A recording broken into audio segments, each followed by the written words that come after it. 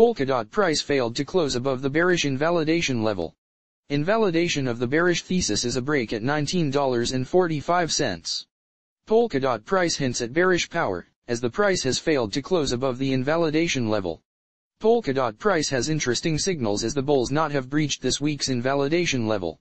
It was mentioned in last week's bearish neutral thesis that the bulls would need to close above the $19.45 level.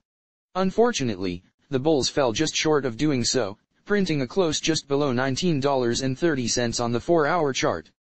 Polkadot price has since sold off considerably as price trades at $18. Polkadot price optimism may have been decimated as the bears pushed through a crucial $18.60 support zone.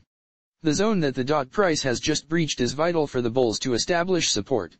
Invalidation of the downtrend will be a break and close above $19.45.